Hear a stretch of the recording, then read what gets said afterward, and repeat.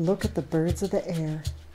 They do not sow or reap or store away in barns, and yet your heavenly Father feeds them. Are you not much more valuable than they? Matthew 6.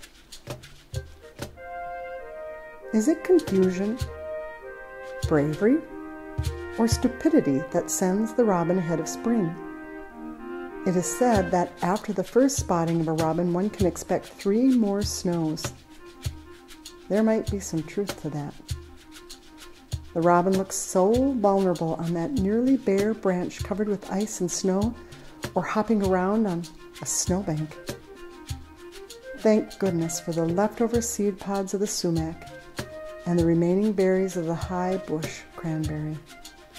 But for that, what would sustain it? Miraculously, robins have been given an internal body temperature of 104 degrees and can tolerate a 100-degree difference between its internal temperatures and the outdoor temperature. It is the design of the feathers that provide insulation. Robins can withstand the cold.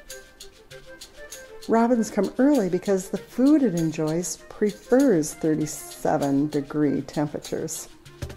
The worms and insects it loves surface and are easy picking. If it gets too warm, the protein dives down deeper into the soil and makes for a hard meal to secure. So coming just as the soil thaws is to their benefit.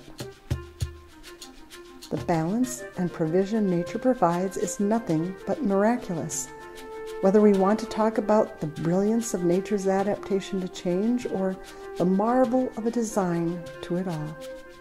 Isn't it wondrous? There really is no end to what one can learn about the world we have been gifted, including the ability to marvel. Look at the birds of the air. They do not sow or reap or store away in barns, and yet your heavenly Father feeds them.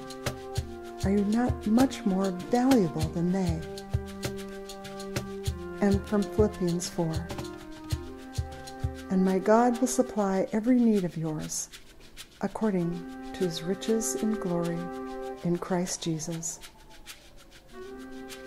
Dear Lord, thank you for wonder and ponderings, pauses and prayers, the opportunity to see nature through new eyes and to see your love over it all.